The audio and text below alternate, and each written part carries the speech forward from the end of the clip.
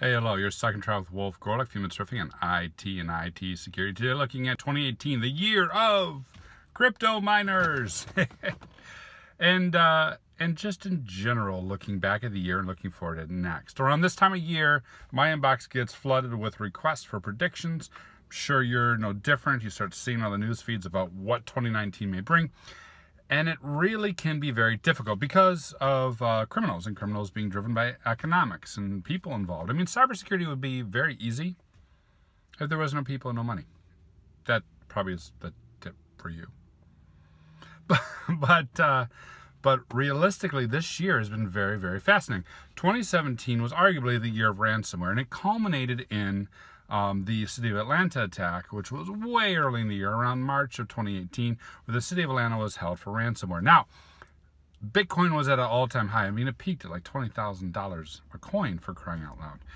And right now it's around, I think, 3, if I remember correctly. I don't follow it every day. But since that ransomware attack happened, the big one, we've seen fewer and fewer ransomwares. And a lot of people in January predicted that this would be ransomware everywhere and they're going to take over. No, they're not taking over everything. What they have been doing is very sneakily loading on Cryptominers. They've loaded on Cryptominers on websites, on servers, right? Drupalgeddon happened and everyone used Cryptominers for it. They loaded on IoT devices. They leveraged cameras and smart routers and I saw one on a light bulb.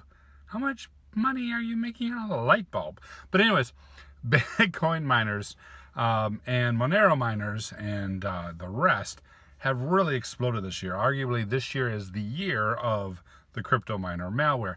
And it makes sense. Why ask someone to pay you in crypto coin when you can just use their computing resources and get your own crypto coin? With the likelihood of ransomware going down and the cost of Bitcoin going up, that made a lot of sense. And because of that, according to McAfee and others, we saw something like a 4,000% increase in in crypto mining malware. Something like 25 million different variants right now. It's insane.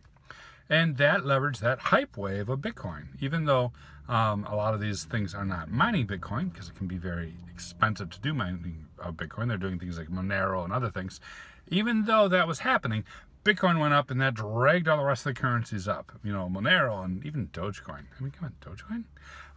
Followed that same hype wave and got inflated. Now, since Bitcoin has collapsed over the summer, and as I mentioned, went from like $20,000 to like $3,000, this creates a change in the economic environment. This creates a situation where the criminals, 2017, would send you a nasty gram of crypto data and make some money. 2018, they would simply use that same vulnerability to install a miner on there and make some money. What's going to happen in 2019? Where will the changing in economic tides lead us? I don't answer predictions in email.